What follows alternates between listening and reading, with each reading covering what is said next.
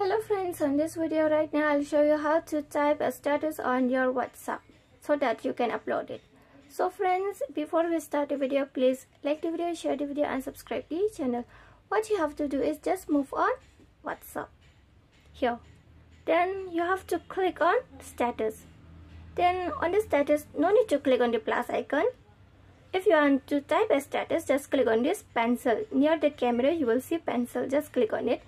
Here you can type if you want to upload, okay? After you have been typed, just click on this green icon here. Here your status has been sent. So friends, if you love the video, please like the video, share the video and subscribe the channel. And thanks for watching.